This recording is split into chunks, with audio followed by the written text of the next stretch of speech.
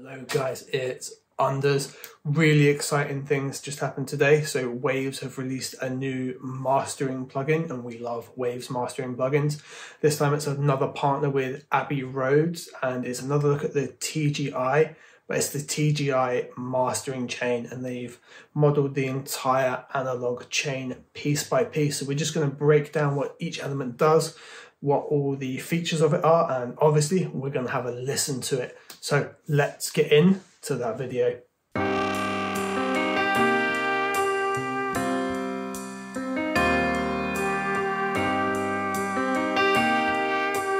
Okay guys, so here we are in Logic. I've got loaded up a mix of one of my tracks that does actually need mastering, and this is my first experience with the TG mastering suite. So let's get into it. Let's have a look at each individual module and what that represents and the purpose of it. First thing we are going to do is just go over the interface, because it's kind of unusual. If you've been using the Sheps plugin, where all the modules can be routed stereo, duo, mid-side, and moved around, this is going to make a bit of sense. Now, like in that plugin, these modules can be shifted around in order and can also independently process stereo, duo, or mid-side processing. As a result of that, each one has its own engaged, which has to be powered on. So in the top left-hand corner of each here, you can just see that we've got a little power on switch. Without those active, anything you change, nothing's really going to take effect. And just to be ergonomic with the GUI, each individual module can be opened up for deeper integration, but it's not included here. So the switch on the top right hand corner of each module will open up the wide view for that module and give us some extra options in there. So we're going to have a look through all of those as we go along as well. So our first module to note is the input module. As you'd expect, we need to have an input, and this being an emulation of a piece of analog equipment, that input structure was very, very important. Now across the top, we've got stereo, duo, and mid-side. Stereo means it's going to process as a stereo plugin. It's going to equally affect the left and right channel. So for example, let's say there's a slightly louder signal in the left channel, which would cause perhaps a little bit more harmonic distortion. That would also be applied to the right. In duo mode, they're going to work independently here, so that left wouldn't trigger that harmonic saturation, for example. And in mid-side, we obviously have our mid frequency or our mono signal being processed differently to our independent sides. So anything that could sum to mono would be our mid here, and our sides would be processing separately there. We've then got an input gain, relatively simple, with minus and plus 24 dB either way to balance everything out. We've then got this tape equalizer, which is something you don't normally see. The purpose of a tape equalizer, best to my understanding, was to do with a certain type of tape and being pushed into that for the mastering process. If any of you guys have ever had a track mastered for vinyl, it has to be done in a very particular way, and some tape EQ, similar to how a vinyl EQ used to have to happen. Now they've included this in this plugin for creative sonic purposes. As far as I understand, there's no real purpose for it now unless you are specifically mastering for tape. I don't know why you would be doing that or why you're watching my video if that's what you do, but you know what, if you are, comment down below. That would be incredibly interesting to talk to. And yeah, it's there for character purposes. So by default it's on flat, but we can push it either way depending the type of tape IPS we were going to, 15 or 7.5, both plus and minus there. So moving on down, we've got a little switch here called pole L. What that really is, it's an input phase invert. So it would 180 flip anything coming into that input in terms of its phase relationship. Transpose would simply transpose both the left and the right channel. So for example, if we just have a look on the metering here on the right hand side, we can play a little bit of my track here, and we'll do the pole, which was going to phase invert. That won't necessarily cause a problem, but then when we introduce transpose, we should see some cancellation. I think my mix is really good in terms of its stereo relationship, so we shouldn't be seeing any phase issues. So our phase meter here should be really good. But then when we transpose it, we should see it fly down to probably the -1.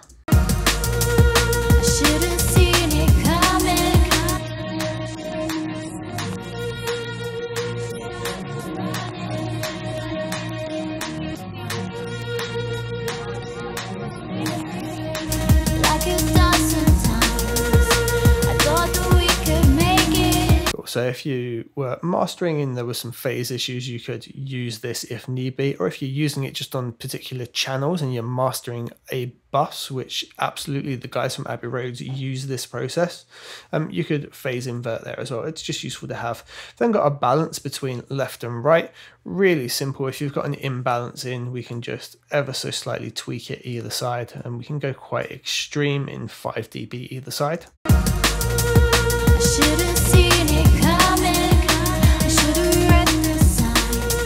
And lastly, we've got the phase balance here. So you can give it up to a 90-degree shift either left or right.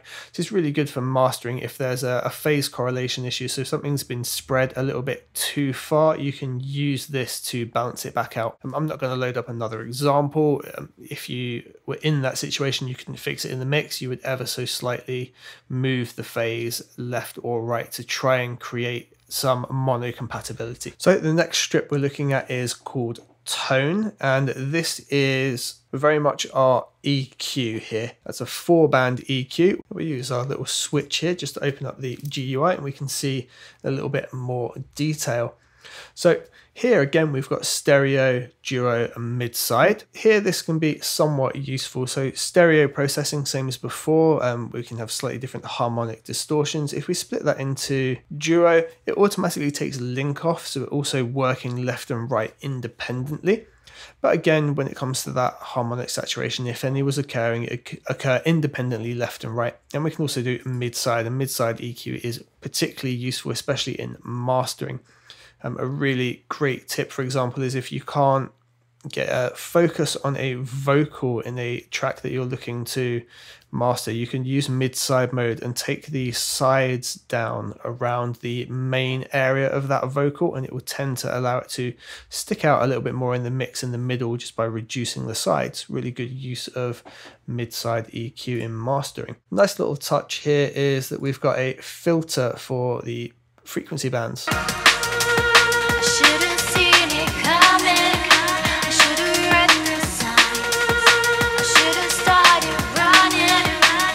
Helps us dial in the area that we want to hear the most.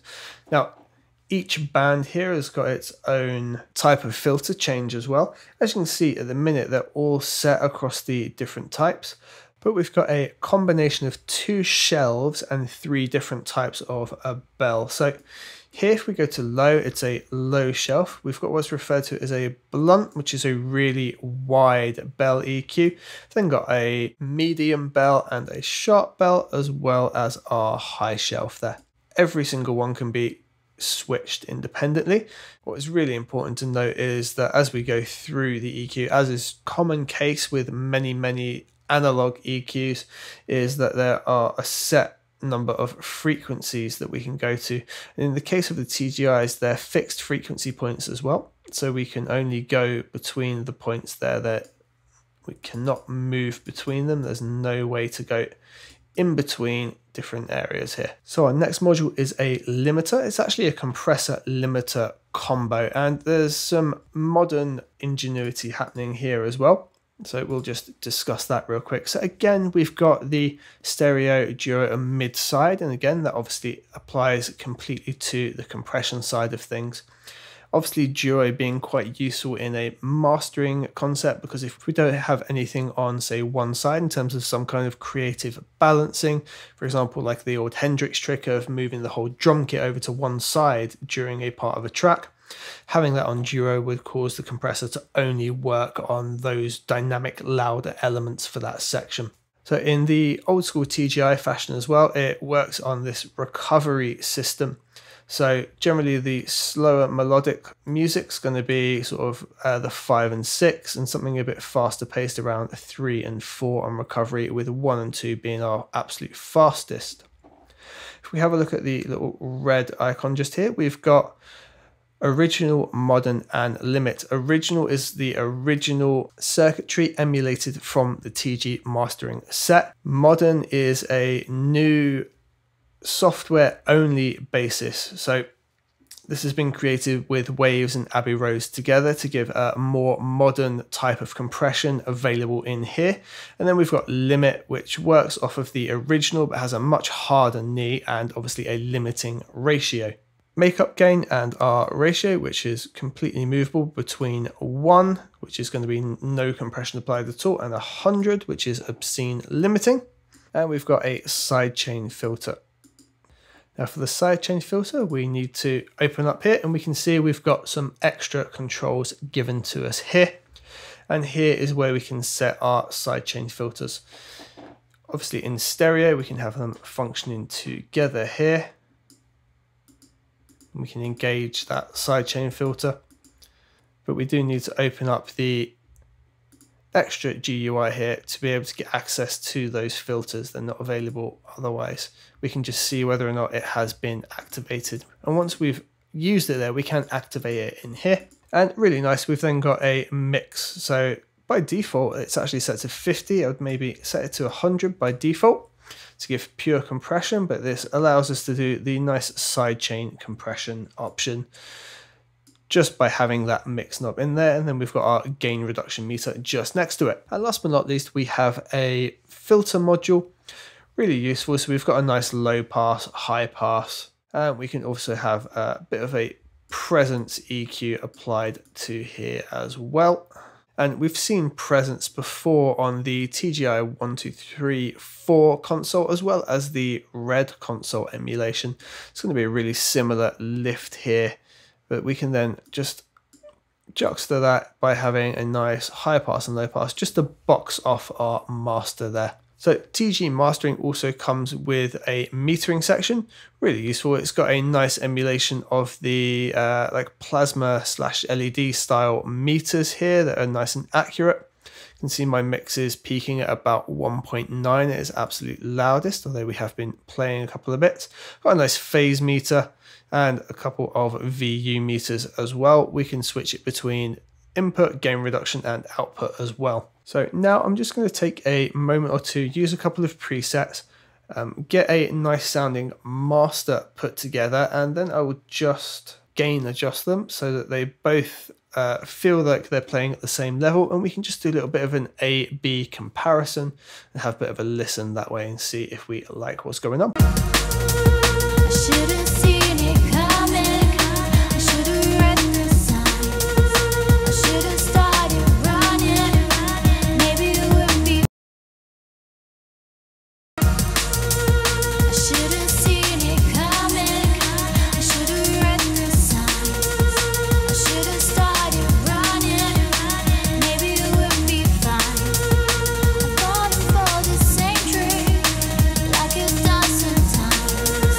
I thought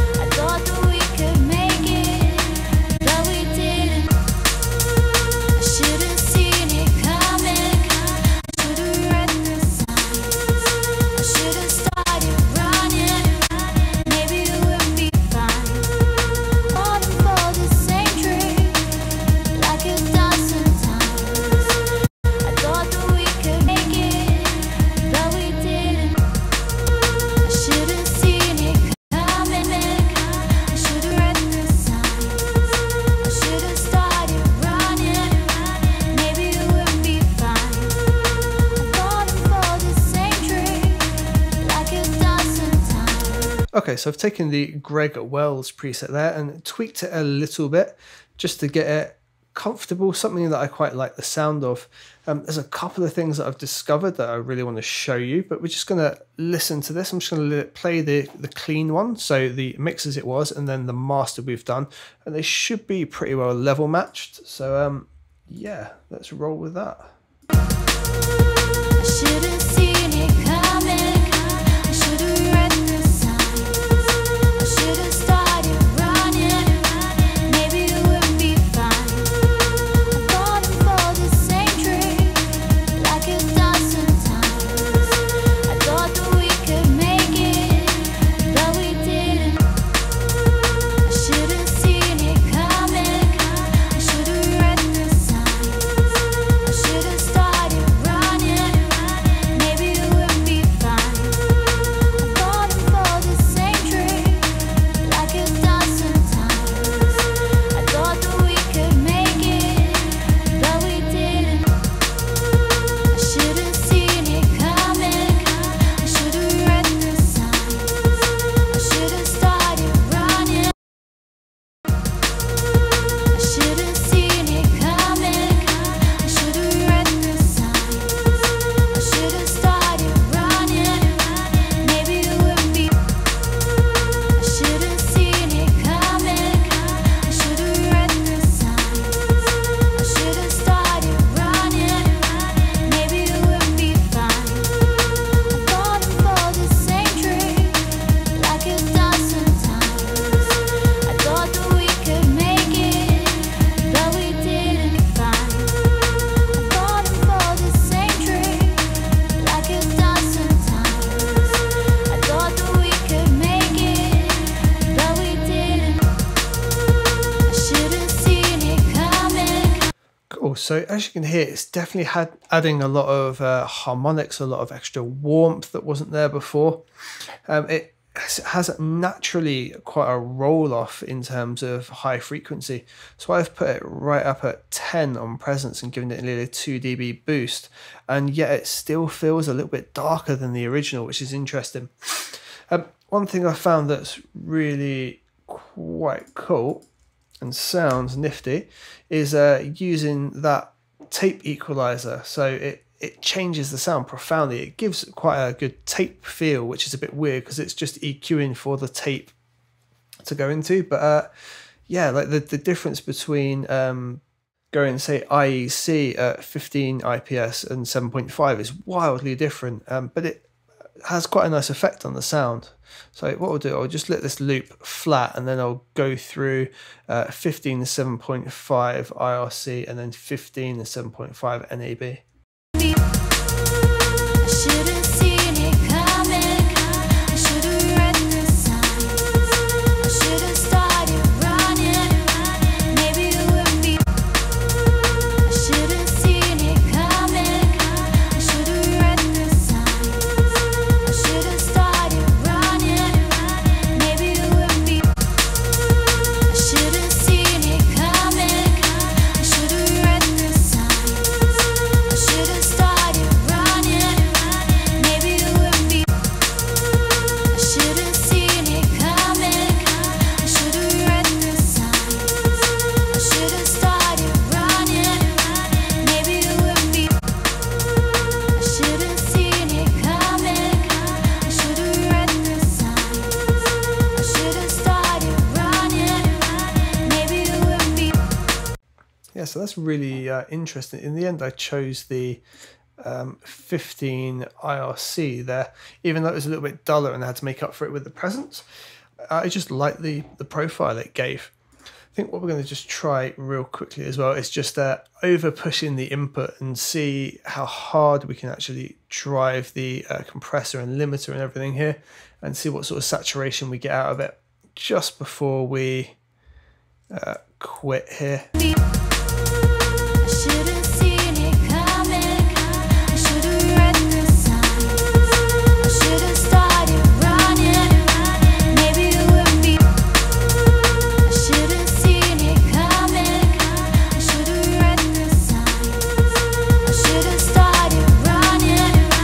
Maybe it would be. I should've seen it coming.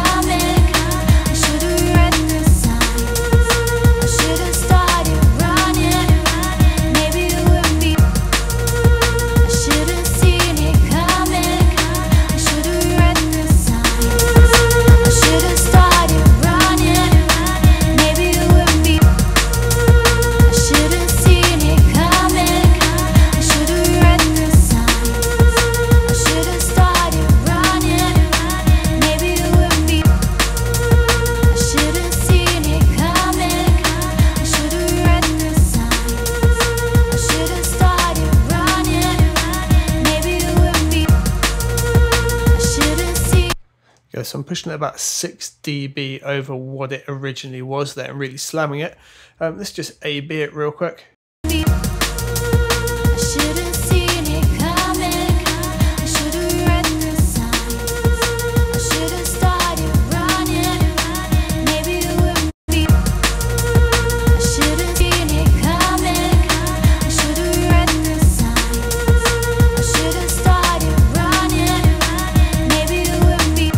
You know what, it distorts a lot on the low end. It's really giving a lot of extra harmonics into the kick, but in quite a nice way. I'd probably dial it back by 3, maybe 4 dB just to get a touch of it. It works really nicely.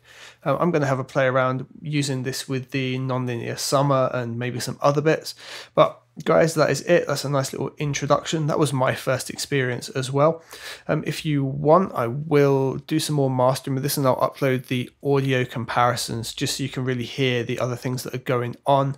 If you want to hear those, give me a shout in the comments below, and when I upload the video, I'll throw the link in for you. So thank you very much for watching, guys, and I'll see you on the next one.